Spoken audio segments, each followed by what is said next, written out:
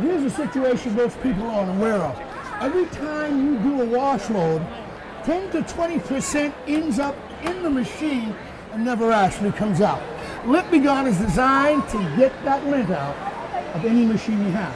Whether it's a top load or on the door, the slender, flexible design is made to go into that area to grab that lint. One thing to do is give it a twist. When you twist it, it grabs hold of that lint to open up the airway. Our exhaust brush is designed to make it simple as well. No more pushing the machine around to get to it. It doesn't matter how long, 15 or 20 feet.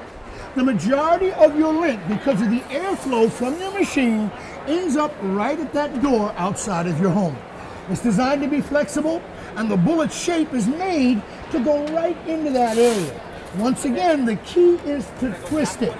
See, twisting it allows you to grab hold of that lint. It's made so it also goes around corners if necessary to get the job done. Once you've done the door and the outside, you'll see a big difference in the way your machine works. See, fabric softener is part of the reason we're having all the fires we are. It affects your machine in many ways. It blocks off your heat sensors and your moisture sensors that govern all machines. But it also builds up on your lint screen. Fabric softener is actually a petroleum-based product. Every time you use it, it puts a film on your clothes that makes it soft, makes it smell nice, and kills the charge. But it also builds up on that screen. Do this test when you get home. Take out your lint screen, pour a little water over it, and watch what happens. What does that tell you? If the water doesn't go through, neither is the air. It builds up to block that screen. This has micro bristles.